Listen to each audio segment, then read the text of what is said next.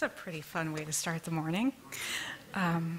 Yeah, now if there are some strange happenings going on throughout DC over the next month or so, I know nothing and you are all suspects, so thank you for the inspiration.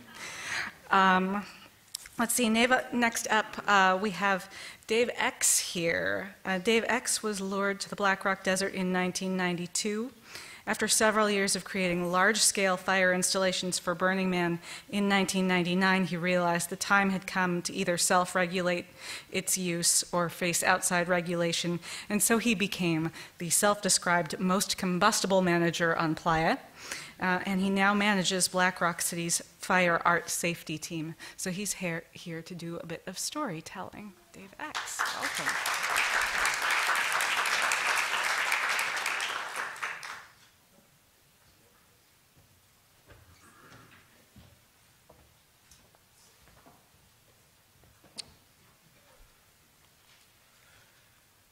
First of all, I want to say I speak in front of a lot of groups, and this to me is like playing the Met. Like, I feel like I'm not even really clear. And Michael, you've been a great inspiration to me over the years, and I first got involved with Burning Man when I picked up the Rough Draft newsletter in the Rainbow Grocery.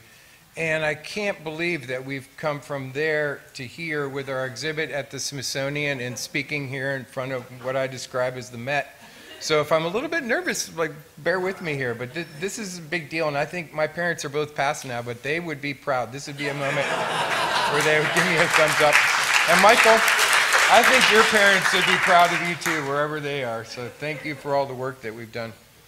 So I know a powerful phrase, and that phrase is for Burning Man. It's like a magical phrase, and I don't use that term lightly.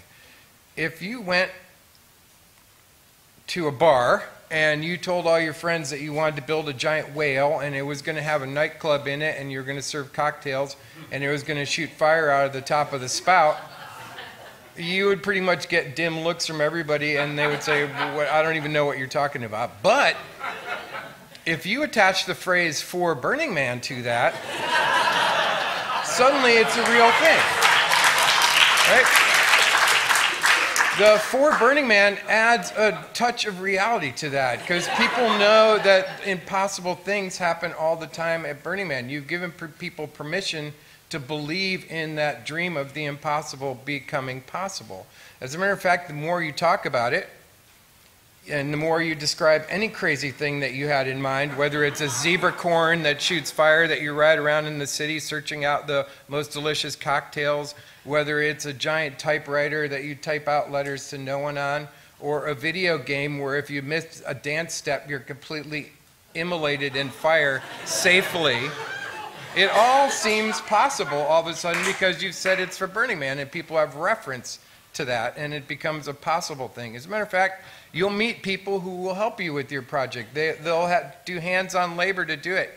You'll find carpenters, you'll find craftsmen, you'll find people who do fundraising on the internet and make that dream real.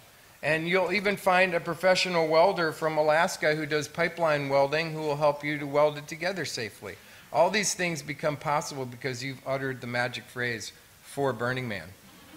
Well, is it transformative though? And I hear this phrase thrown around quite a bit here. You know, the event is transformative. And I'm not saying that in like a new age way when you buy the spirulina smoothie and the lady at the counter tells you this spirulina smoothie is going to be transformative. Right? That's not what I'm referring to. I'm referring to the older, more mythological transformation. And when you look at that, well, what is a transformation? It's got tests through hardships. It's got embracing camaraderie and meeting new people and going through the hardships with those people, and it usually involves some kind of a journey. And well, when we look at each of those details, well, we got hardships at Burning, believe me. At Burning Man, we got hardships aplenty. Just any task is multiplied by the heat there, by the dust blowing in your face and decreasing your lung capacity. You really struggle out there in everything that you do. And that struggle can even be on the most domestic level. Like you may choose to camp at one of these 24/7 dance camps and you think, wow, I love EDM. Sounds like it'd be a great thing to camp in a dance camp. Well, that's great for the first night and all, and maybe even the next morning you wake up still fresh. But by the third day, when you're brushing your teeth to EDM and it's rattling the fillings in your mouth, and you get up to use the porta potty, and you go in the porta potty and it's resonating to the bass, and you're like, God, I just want to use the bathroom. Can somebody please make this damn stuff stop?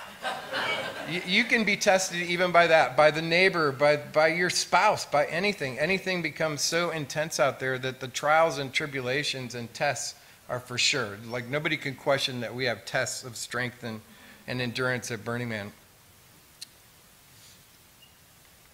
And is there camaraderie? Well, I would say yes. Some of the best friends I've ever met out there have been at Burning Man, and the fact that we all work together in this extreme environment, it kind of borders on the work that the military does, although I'll never draw that direct comparison because we're not as endangered as they are every time. But the working in these hard environments and meeting people out there is really rewarding, and you got to trust these people too, because the work that you're doing, you know, somebody might be operating in a crane above you and all this kind of stuff, and you got to make sure that those folks are trustworthy, so you really get to know and trust the people that you're working with out there. There's nothing so bonding as a surreal moment on the desert as the sun is setting and your friends, and you're having a cocktail and listening to some obscure, bizarre music that somebody brought from somewhere, or the crane operator, you know, that you just met, or surreal moments of music on the Playa, folk music from folks dressed like bunnies, or even people questioning, what the heck are you talking about, man? And then you have to justify what you want to do to your friends and family. And so the relationships that I've built out there on the Playa, I think, are super valuable and remind me of mythic quests where you meet some random groups of people and you take on these mythical tasks which seemed impossible but are not possible. And so my journey, well, there's always a journey involved in any mythic journey, in any mythic adventure, and this is me at my first Burning Man in 1992. Before this, I had been on tour with the Grateful Dead. And then after you know, some time with the Grateful Dead, I also did a stint as a civilian contractor. So I came to Burning Man a little bit confused between which direction to go. And I think Burning Man offered me a great path here. And so as Burning Man went on, there's a picture of the man there in 92 and me looking out of my tent. Look, there's hardly anybody there. It was a few hundred people at most. As I got involved with this, I put down the drum jam and I picked up the flamethrower. And I first started with my friend Charlie Gattikin. He created these long, 300-foot long cloth paintings that blew in the wind out there. And as the wind would move through them, it undulated in the most beautiful ways. But he didn't want to bring these things back to the city because A, he would have to pay for storage space on it, and B, he would be strapped to that piece of art for the next year. He would have to bring the same thing and continually set that up. He wanted to be free of it, not only to not pay any additional storage costs, but also so that it would enable him to create new works going forward into the next year. The burning of it gave him the ability to cleanse the palette and recreate something. And that's one thing that I was just at a meeting with the National Park Service, and we were talking about growth of cities. We have the great luxury of Burning Man is if we screw something up in a city, the next year we wipe it clean and we can redo that city. Unfortunately, real cities can't do that, but we have that luxury at Burning Man. In any case, he developed these long paintings, and at the end of it, to burn it, he would simply take a can of gas and splash it on as he walked down the length of the painting. And by the time he got to the end, he was covered in gas. And by the other end that he started at was already drying off from the gas, and it would burn very incompletely. And he said, Dave, I need a big lighter to burn this art with. And I had done a little work with Survival Research Laboratories, so I seemed like the natural guy to ask for this. And in designing this, I created this flamethrower that you see here in the top right-hand corner. And we could just simply, it was on a cart, push it along the length of the painting, completely immolating it as we went. And there down below is another version of that. And back then, everything at Burning Man came out of the dumpster. Every part that you see on there either was pulled out of a dumpster or a scrapyard or something else. Maybe there was probably $40 worth of real purchased parts in there and the $10 fire extinguisher to keep it under control. And I was very proud of the work that we did then. But because I was the only person doing it, at one point I became known as the flamethrower expert. When you're the only person doing what you're doing, you are by default the expert. So I was approached a little later by Jim Mason, who was also working on another version of this same type of project called the ICP. And Jim said, oh, I heard you're the flamethrower expert. Will you come work with me on this project? And we created these giant fire cannons that shot fire straight up for about 100 feet into the air using gasoline and diesel mixed under 150 pounds of pressure from nitrogen gas. It was like a giant super soaker of fire. So it would shoot these fire up, but it had an inherent problem, and that was that what goes up must come down, and often the fire would just rain back down on the machine and catch it on fire. But that was no obstacle to our fun. We had fire extinguishers, and if it caught on fire, we put it out, and then we started it again and fired it up some more until we ran out of fuel, and this worked great. But what we didn't know in our amateur days here at the Burning Man is that when you use the dry chemical fire extinguisher, that the dry chemical element would get caught in the valve, and by the next day all the gas pressure had leaked out. So the next day we'd done one of these events one Saturday, and on Sunday we decided let's go out and burn off the extra fuel. It would be great fun. And we fired these things off. And of course, the fire extinguishers were already partly depleted, but when one of the machines caught on fire, it rained down, caught it on fire, we went to put it out, and all the fire extinguishers were dead. We had no fire extinguishers. So now here's this pressurized vessel of liquid fuel on fire. It couldn't be a more serious situation. And back then, our fire department was something that we paid for. It was a service that we bought, that we paid for, and their job was to put fire out. They weren't there to hear any of our idiocy about burning stuff. If they saw something on fire, they put it out. As a matter of fact, they tried to put out one of Charlie's paintings. The moment he lit it up, they rushed over and they're ready to squirt it out, and it took a lot of talking to talk them out of it. In any case, they came over to respond to this, and as they pulled up in their fire trucks, I said, hey, whatever you do, don't squirt it with water. It's full of liquid fuel. It'll spread everywhere. And of course, they just threw me aside and said, out of the way, long hair, pushed me out of the way and squirted it with water. Well, now fire is everywhere on the Playa. The Playa surface is all muddy, and they fall on the ground because it's slippery, and they're just squirting the hoses in the air. It looked like the Keystone Fire Department had arrived. Well, we finally got it out at the end of this process. We got some dry chemicals on it, and we put it out. The next day I'm back at the camp, and I'm trying to salvage any usable parts that I can off of this device and see if we can make some use of whatever's left in the future. And up comes the Pershing County Sheriff and some local fire authority, and they're like, son, we heard there was a little incident last night. I said, well, yeah. And he goes, well, tell us what happened. And he had a clipboard, right? Piece of paper, and I'm like, oh man, not the clipboard. And he started making notes. And he's going through it, and he's saying, okay, what's this part with that part? How much pressure is this operated under? And I thought, well, I'll be lucky if I'm not going to jail, but I'm going to be totally honest with him and tell him where we're at. At the end of it, he slapped me on the back, and he said, well, you Hollywood guys really know how to have fun. We're going to go ahead and build one of these. Keep up the good work, son. And he drove off. And I realized that he assumed that I was some kind of expert from Hollywood, and this was just an odd quirk that we'd gotten into this situation. But a light bulb went on, and I realized, hey, there's a very limited window here where they're going to be fooled by this, and I have to become the professional that they assume that we are, and we need to create regulations to self-regulate ourselves so that we don't end up with a bad accident, which will then force outside regulation in on our activities here. We need to be one jump ahead of this guy. First thing I did, I made a binder. I got all kinds of scrap paper off of the copier. I punched holes through it. I put a schedule on the top, giant thick binder. And when they'd come up and say, what the hell are you doing here? I'd, oh, hold on. I'd get the binder and open it up. I'd say, well, look, it's 9 p.m. It's dynamite toss. It's in the binder. What? You don't have a binder? Like, I gave your boss a binder. I'm surprised he didn't make you copies. And they're like, well, if it's in the binder, all right. We'll drive off then. So I learned something. I saw that clipboard and I learned a lesson. So anyway, I started progressing on my journey to become the fire safety guy, and I realized again, if we wanted to protect all the fire that we had at Burning Man, and the first word in Burning Man is what? Burning, right? I knew it was super important. We had to get ahead of it. I realized that we had to self-regulate ourselves before regulations were imposed on us, and I started on my journey. And the first thing I did was create what was called back then the Performance Safety Team, PST, and is now called the Fire Arts Safety Team.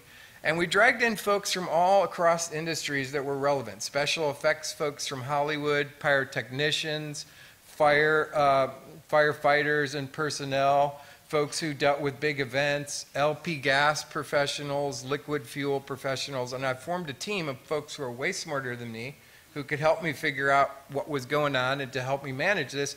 And we also, in a very wise move, brought in other artists who had successfully displayed fireworks before. So when we went out to enforce regulations, we weren't just coming in saying dumb things off the top of our head. We really knew what we were talking about. We had advice to give. We weren't just there to tell you no. We were there to say, I think often people will say something and the first thought in my head is like, are you kidding me? But what comes out of my mouth is, that's insufficient. And I try to rephrase it so that I offer them a way forward. And these folks could do that because the provenance that they had as experienced artists at Burning Man. And so the wisdom that the fire art safety team gave out wasn't just blind regulations from a regulatory authority. It was advice and regulations all at the same time. It was a carrot and a stick. I also then, at the same time, it just seemed like it would go together. Will Rogers here, who's going to talk a little later, asked me if I wanted to help out with the fueling at Burning Man. So I started forming the Black Rock City Fuel Team. And an interesting story on how my experience with fuel all began. You know, we used to go into the little town of Gerlach to get some propane for the different fire art. Apparently somebody had showed up at the propane distributorship pantless and with what he claimed was a flamethrower, seeing if he could get some propane for his flamethrower. Well, first of all, pantless doesn't fly in Gerlach, let me just tell you. And when he showed up pantless on the lawn, I'm sure it was all the propane guy could do to not release the dogs on this guy. But in any case, he called us and said, look, I can't sell you guys any propane. And how can I believe it's ever being used responsible? This is my livelihood, my license. I don't want to be sued for giving you guys propane. You got to take some kind of action. And so I would get up every morning, round up the propane tanks for the art, and I would go into town and I would tell them I was there to pick up their propane because we were cooking a hell of hot dogs and hamburgers. I'm cooking hot dogs and hamburgers all night long. And that gave him the liability to be able to sell us that because in his mind we were only cooking hot dogs and hamburgers. That protected him for a while. But eventually we started to use so much propane out there that I just couldn't do it. I was getting up at sunrise and I wouldn't get back till sunset, and then I was distributing propane. My whole experience was living in Gerlach, filling propane tanks. And frankly, I think it was starting to affecting my thinking. All that propane gas vapor didn't feel so good by the end of the day. And I thought, we got to get a truck, our own propane truck, so we can just deliver the fuel. But he said, before you get the truck, you're going to have to go to the LP gas board and satisfy them and get licensing that you need to operate that kind of truck. And I said, okay. And I went into town and I met this guy, Eric Smith. He's on the lower photo there on the right-hand side. And I went and took the propane course to get the certification. And all the folks in the class were like people who ran mines and they had propane for the mines, or at a gas station filling up little cylinders. And every time I would ask a question that was Burning Man related, the whole class would turn back and be like, what? What are you talking about? What kind of question is that?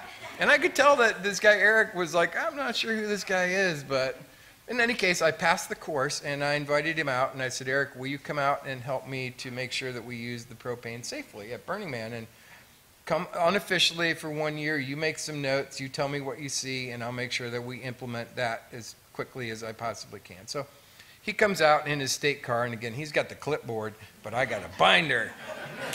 And so I took him around, we looked at the art, he was impressed by my binder, and I was impressed by his clipboard, and we really kind of bonded. And I thought, how am I going to win this guy over? So in a moment of genius, I drove him over to the Flaming Lotus Girls camp, where they've been making propane. And I introduced him and I said, hey, Eric, this is the Flaming Lotus Girls. Now, if you can imagine, if you're the head of the LP gas board for the state of Nevada, and again, you go into a bar and say, I'm the head of the LP gas board, it's that resounding silence, like, so what?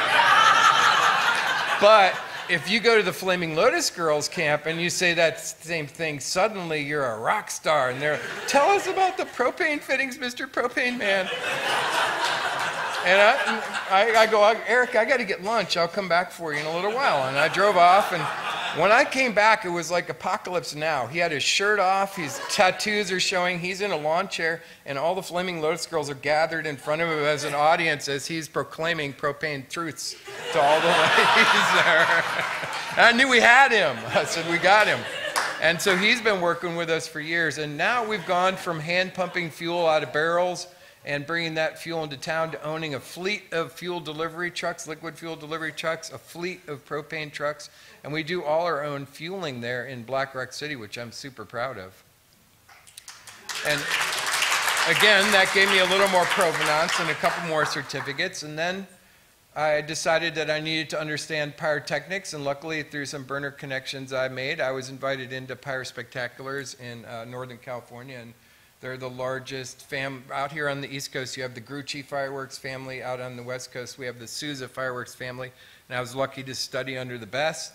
I got licensing in both Nevada and in California, so I'm licensed in both states. I do big displays for the Giants, for the Oakland A's, for the Golden Gate Bridge 75th anniversary. I have my own 4th of July show, which is the Marin County Fair, 5 days of Marin County Fair.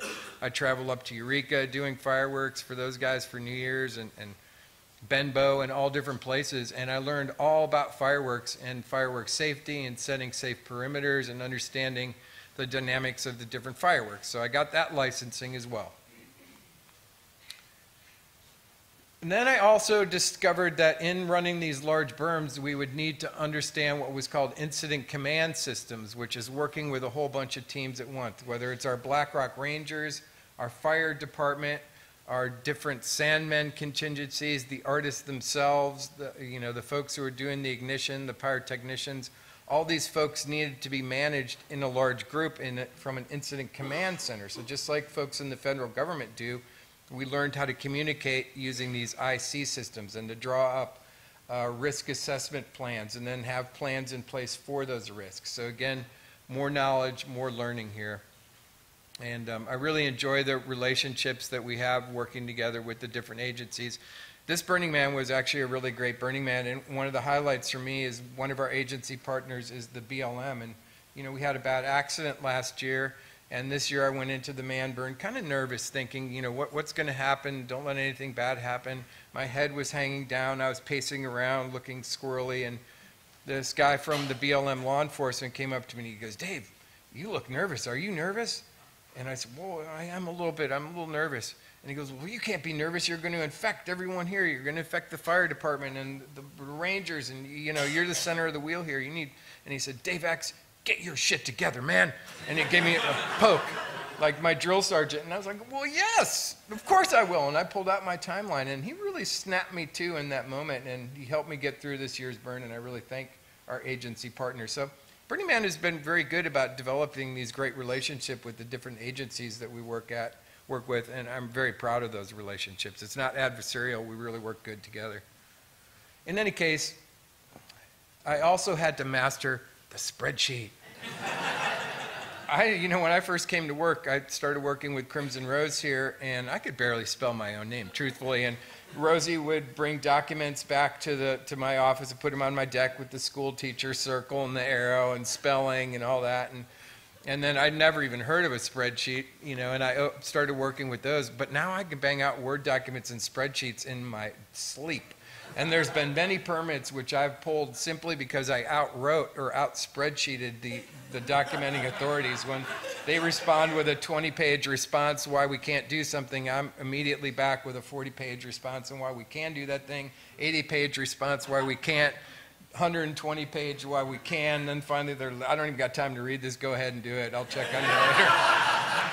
So I've learned that documentation, careful organization, spreadsheets are the key to this. Without spreadsheets, we would have nothing. Does everybody agree? I can't even imagine the horrors if some hackers released a spreadsheet-eating virus into our world. We would show up on the Playa with a board full of Post-it notes, and the first wind that came by and the event would pretty much be canceled. So thank God for the spreadsheet. All right, so put all of that together. 20 years later now, I've supervised some of the biggest burns ever attempted for the purposes of entertainment. I think I've burned hundreds of wooden art structures and participated in the planning for and safe execution of thousands of LP gas flame effects, going on close to 100 fireworks displays. I have, at this point, become the Burning Man. And Every day in my work life at my desk, I see the impossible being made possible. It's an incredible desk job where people say the most preposterous things, and a little voice is saying that'll never happen, but my bigger voice is saying, are you kidding? It's for Burning Man. It's definitely going to happen. So one day I get an email, right? I'm going through my emails, and I see something, and it's from the NFPA, the National Fire Protection Association. And I'm like, uh-oh. Am I in trouble? And that's the organization that regulates the use of fire, regulates fire extinguishers, building life safety. They write all the fire codes. And I thought, oh man, I've come up on their radar. And I opened up their email, and actually they want me to come speak at their conference in Las Vegas. So I presented a presentation there with a number of other people on life and fire safety for large festivals. And I couldn't believe how I've gone from the guy with the book, with the schedule and the printer paper, just punched holes through it, to actually the guy who was helping to write these codes and participate with the NFPA in working on life safety for large festivals. So have I been transformed? Yes. I would say definitely yes.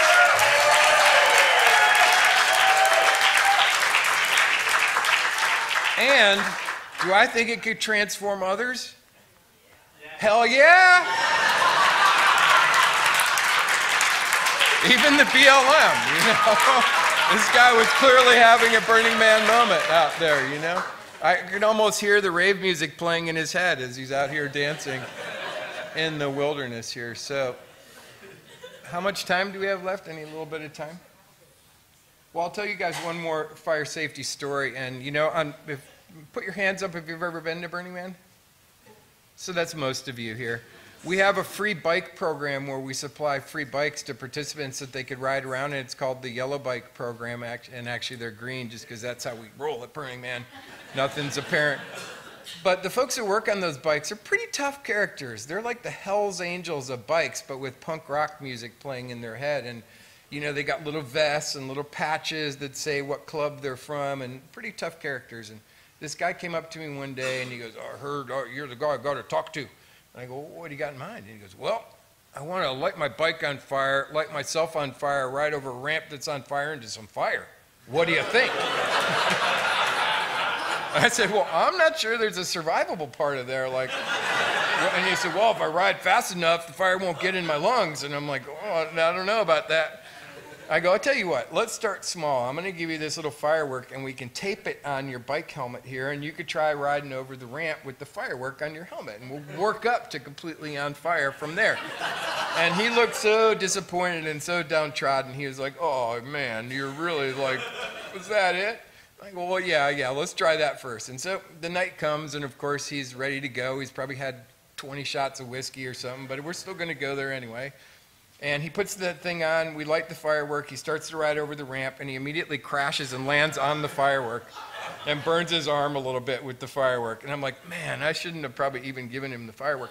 But he came up to me, and after that he said, dude, you're the smartest guy I know. You saved my life.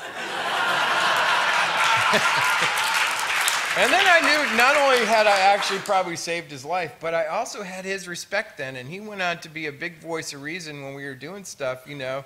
He would say, you better check with DaveX, or, you know, like all, he was right there with me, and he respected me. Now, if I'd come in and be like, absolutely not, that's the stupidest idea I've ever heard of, that is forbidden.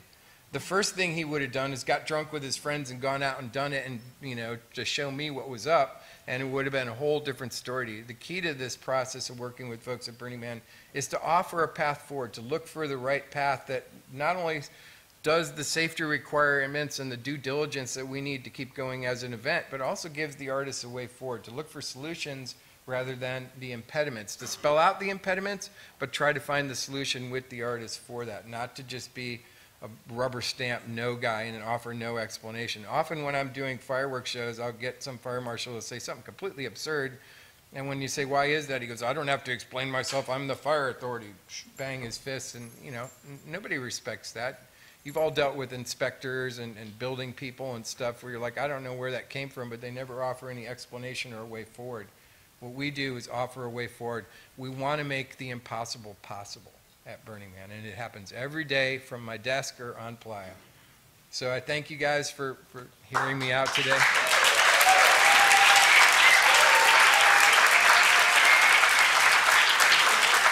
And let's all keep the burning in Burning Man. Thank you.